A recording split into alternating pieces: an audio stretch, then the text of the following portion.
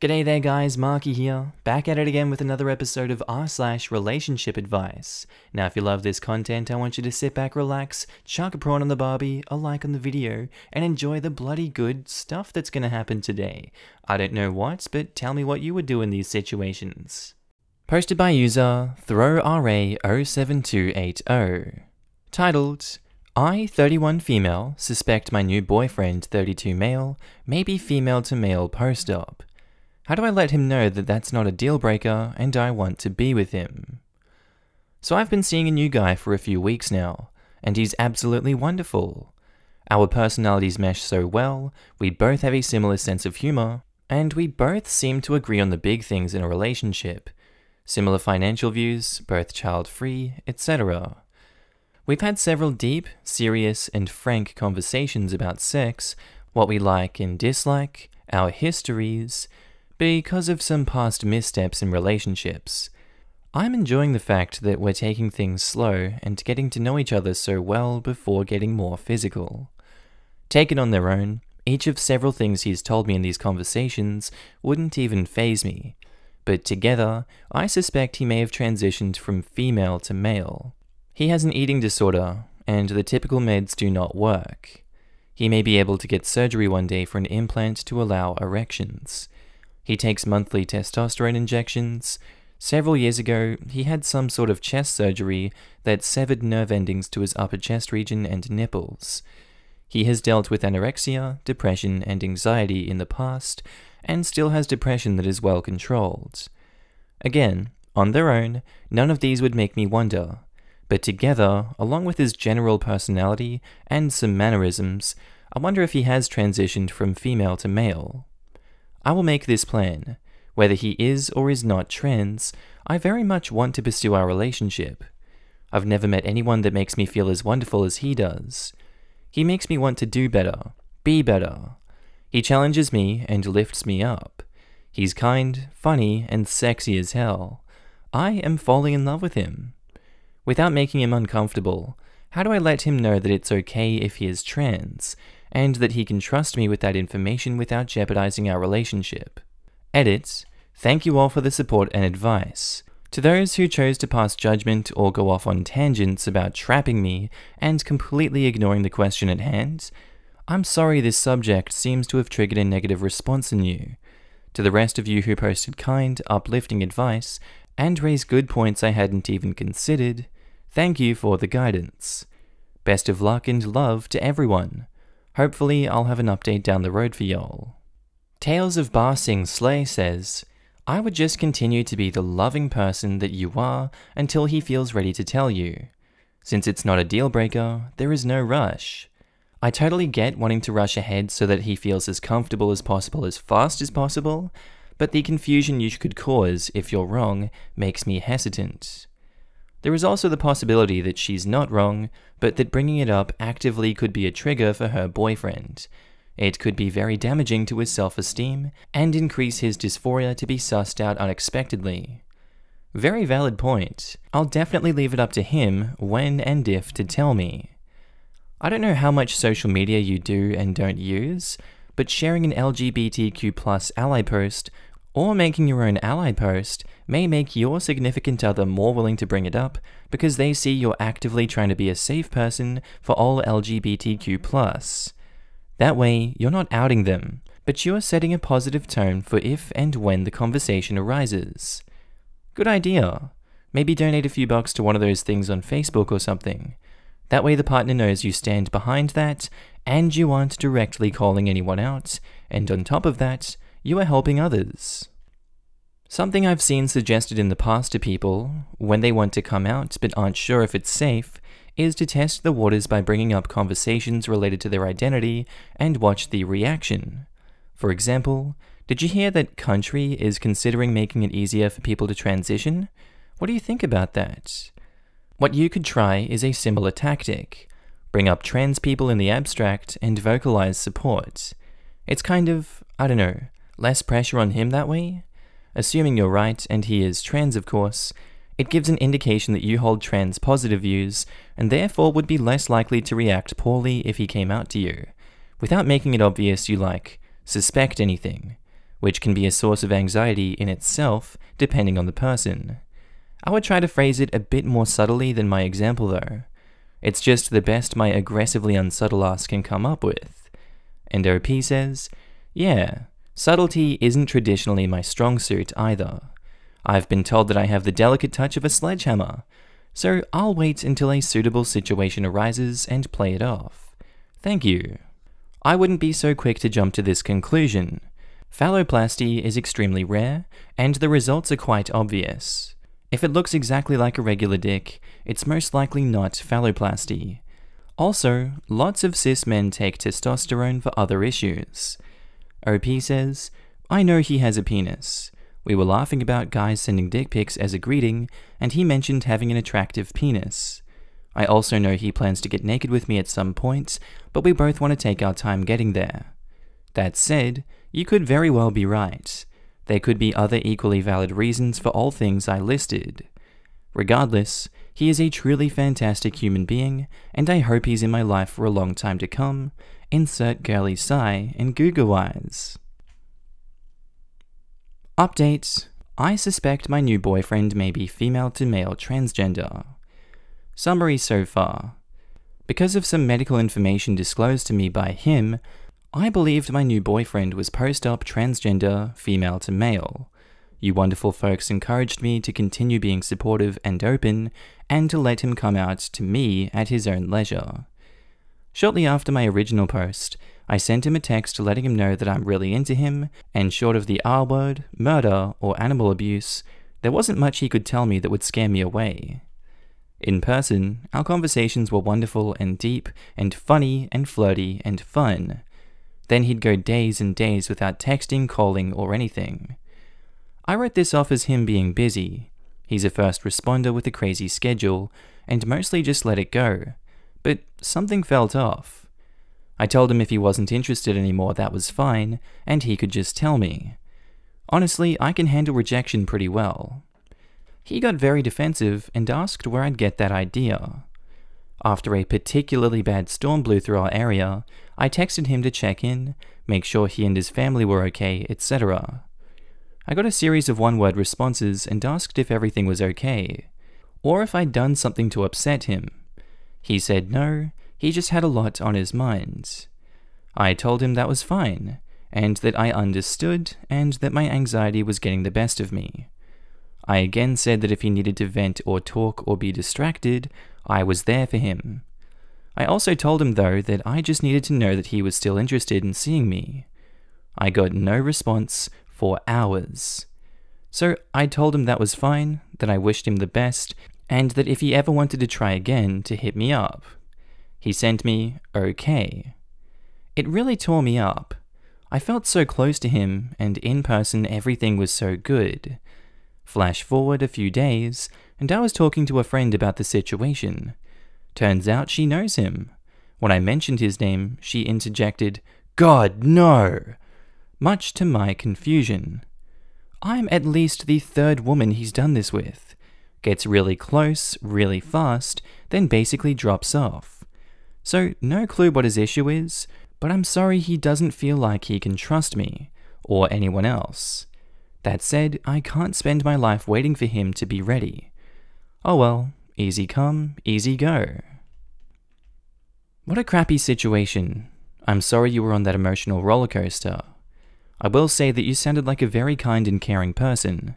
You were thoughtful to figure out the best way to approach the situation you perceived you were in, and had it been what you thought, I think the person on the other end would feel comforted and assured that you were a safe person to disclose that information to.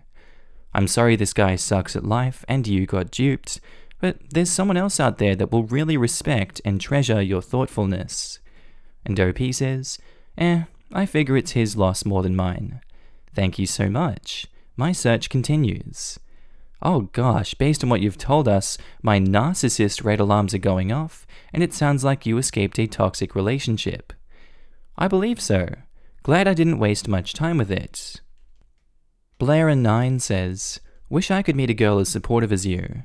I read your original post and felt for both sides. I'm a trans guy myself, and it's scary to let the other person know, especially if you are getting close and attached to them. because I feel like I'm going to get dropped and my heart broken again. Really sucks that it ended up this way for you. I'm really sorry, but you sound like an amazing human being, and I hope the best for your future search for a partner. Cheers, and have a good life. Keep being such a wonderful and caring human. Makes life a bit less scary since there is people out there who care about us. OP says, I can't even imagine how terrifying it must be to get into a relationship with someone you don't know if you can trust. I mean, all relationships are essentially that, but not everyone has as much reason to be afraid. I hope you find love and peace and acceptance, and that no one ever breaks that wonderful heart of yours again.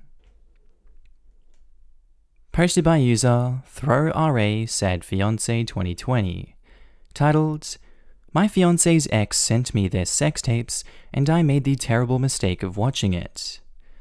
So, my fiancé, 27 male, and I, 29 female, just got engaged a week ago. I proposed to him when I heard out from our friends that he was sad that his proposal plans were ruined by the pandemic. We have been very happy this past week.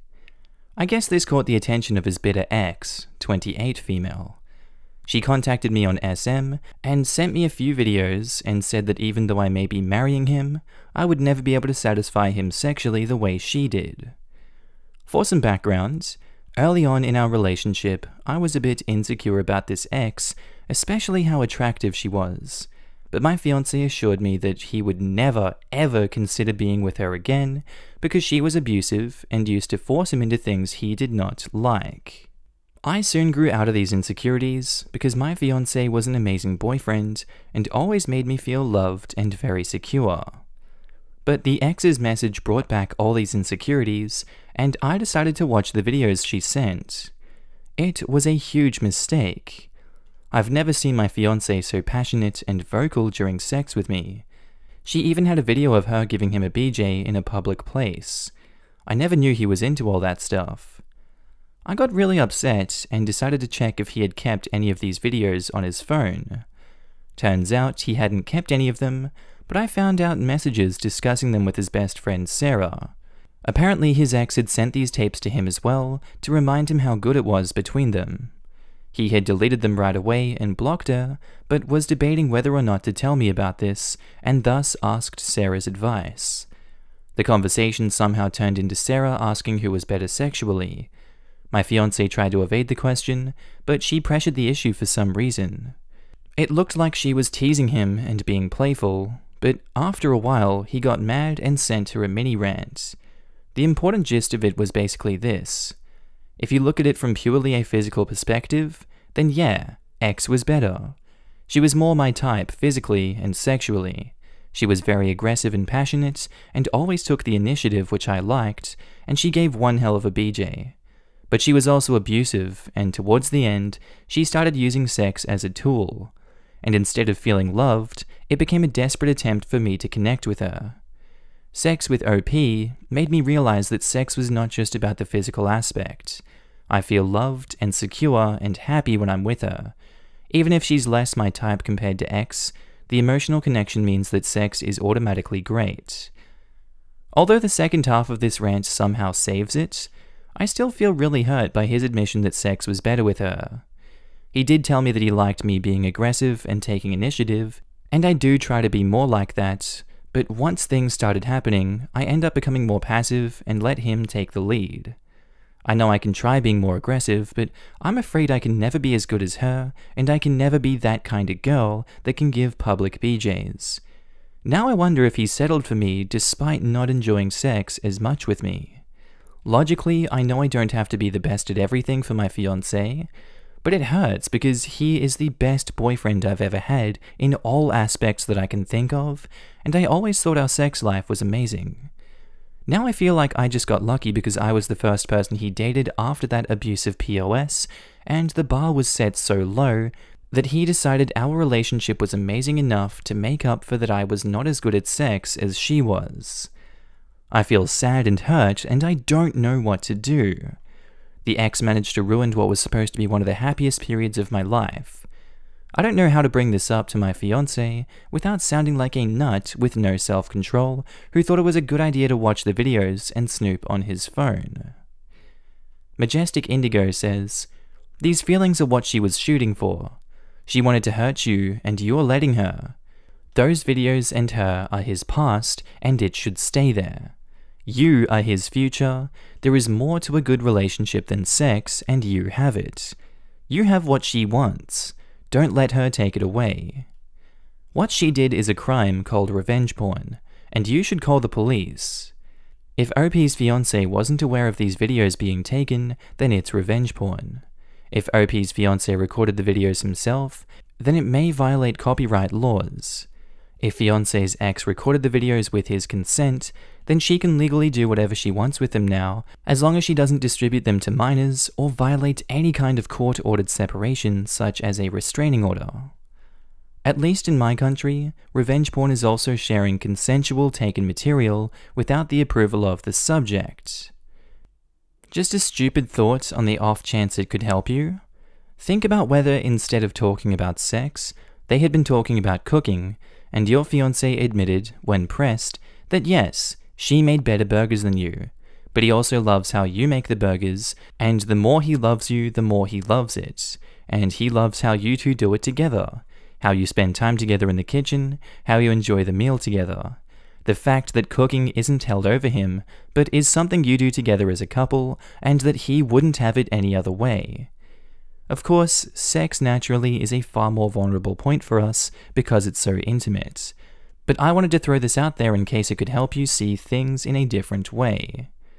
To make this analogy further, think of it like she makes a mean beef burger, but you make amazing pasta or something. Every man loves a great beef burger, and it makes us feel manly, but there's nothing like the sweetness of home-cooked pasta made by someone you truly love. It makes you feel all warm and fuzzy and puts a smile on your face.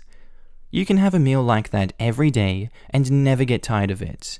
And while you may think from time to time, "Hey, that was an awesome burger. I had that one time," you know you wouldn't trade the amazing home-cooked pasta for the burger at all. Edit. As I'm getting some traction and I'm loving this analogy, thank you, today is August 10, I want to take it further. When you were younger, you thought eating burgers all the time was awesome. As you get older, you start getting into finer dining. You develop a more sophisticated palate as you go from eating beer and burgers to enjoying grilled salmon and wild rice with a glass of red wine. You find someone who can make these kinds of meals for you, and very quickly you realize you enjoy this way more than the burgers. The burgers seemed delicious at the time because you had nothing else to compare them to. Now when you think back, you realize that while those burgers were awesome, they did kinda make you feel gross afterwards, and you can't imagine enjoying those kinds of greasy burgers anymore. You realize how you don't have to eat like an animal, and you don't have to eat all the time, in public, to be able to enjoy food.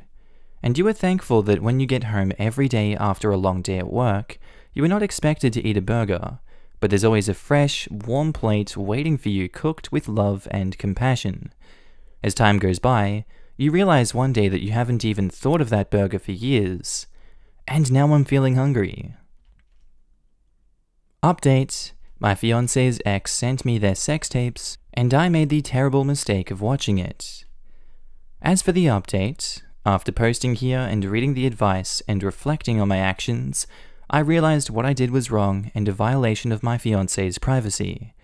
I allowed my insecurities to dictate my actions, even though my fiancé is okay with me using his phone. My intent to snoop made what I did wrong, so I decided to just come clean. I sat him down the next day and told him that the ex sent me the videos as well, and also came clean about the snooping. He was pretty upset, but surprisingly he wasn't that upset with the snooping. He seemed more upset that his ex had somehow managed to cause drama once again in his life.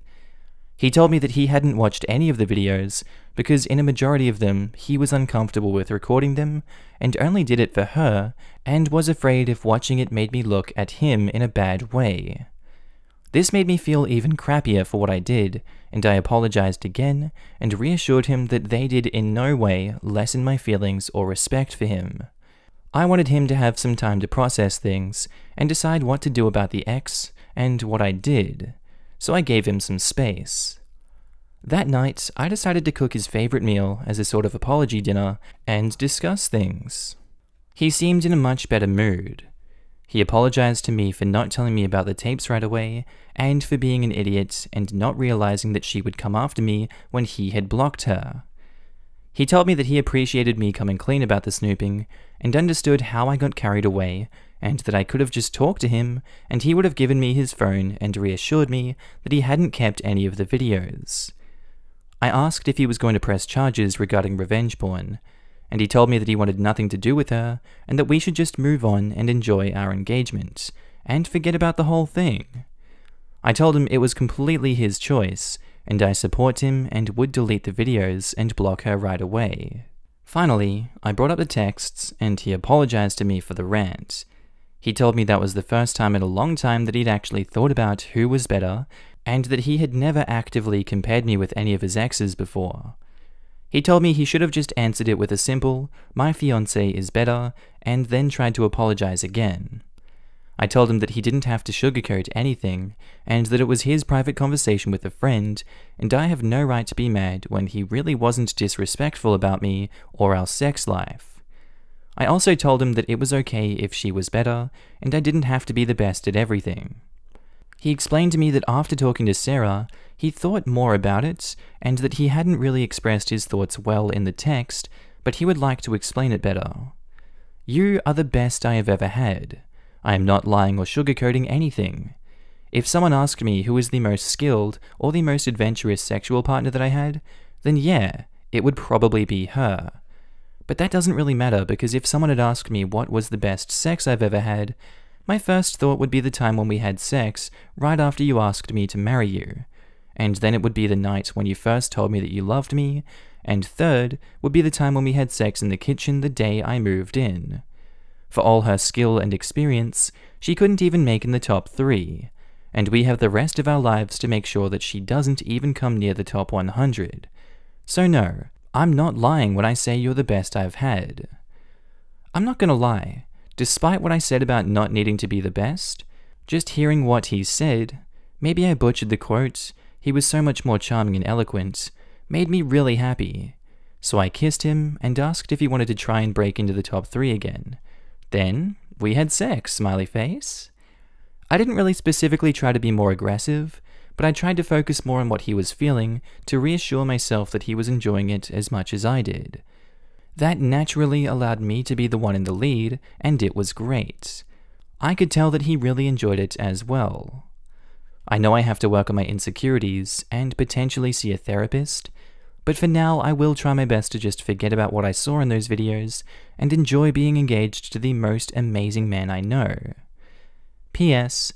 I appreciate the harsh comments that told me I was wrong to snoop. But those of you that sent me hateful PMs telling me that I was no better than his ex and that I should leave him? Seriously, F off. I may be an insecure nut sometimes, but I have never taken it out on him and would never hurt him like she did.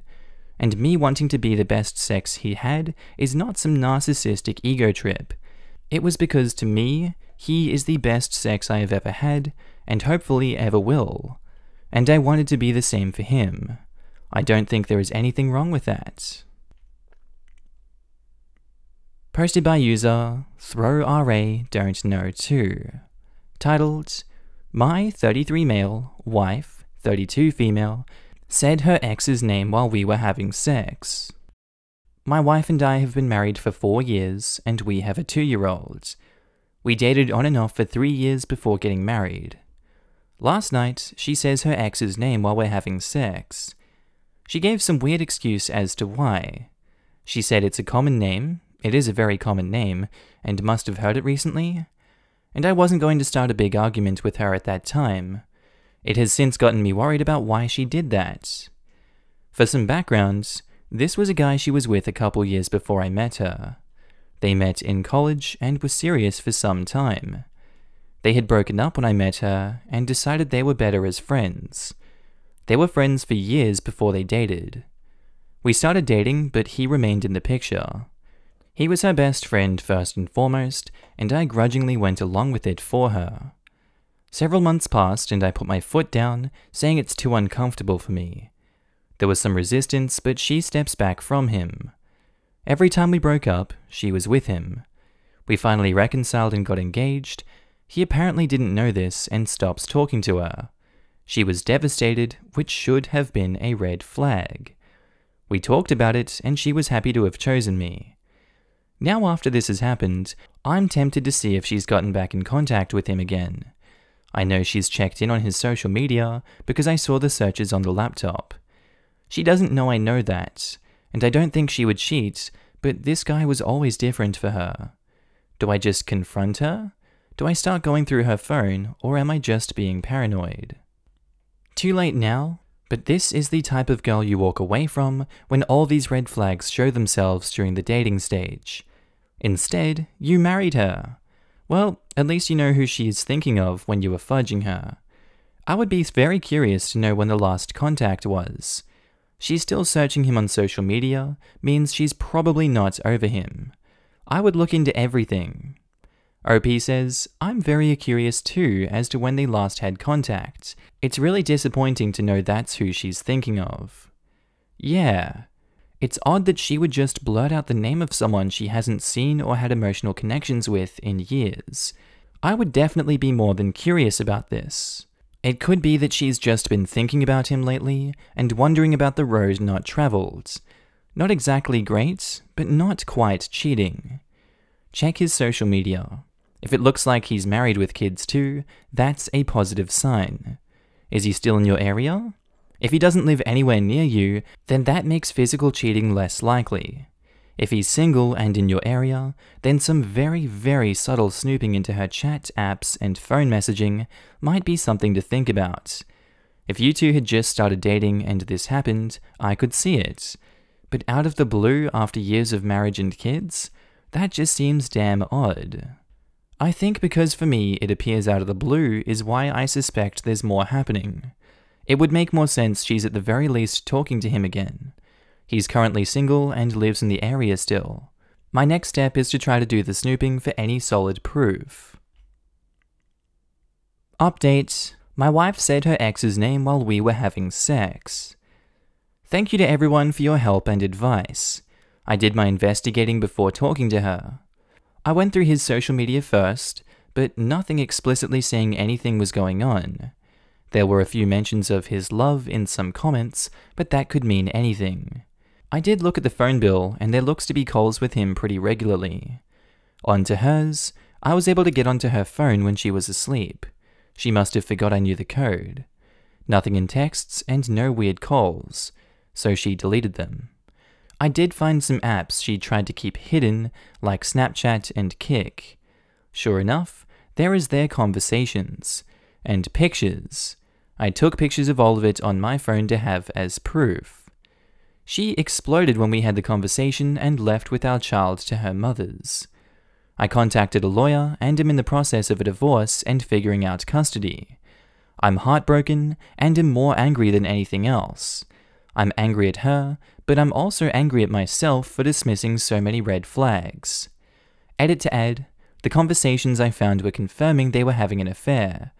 The pictures were ones they were exchanging, including nudes. And Doodly Woodley says, I'm glad you have resolution and wish you good luck with the divorce. Thank you. It'll be worth it in the end. Don't feel bad about missing red flags. You give the people you love the benefit of the doubt because you trust them, and she betrayed that trust. So don't go blaming yourself because you didn't do anything wrong, she did. This, as a survivor of an extremely emotionally and mentally abusive relationship, yeah, extra feel this. It's so bloody important to not blame yourself. There is absolutely nothing wrong with wanting to see the best in people and choosing to love someone and trust them. And don't stop doing that just because she did this. Someone will do it for you too. Love heart.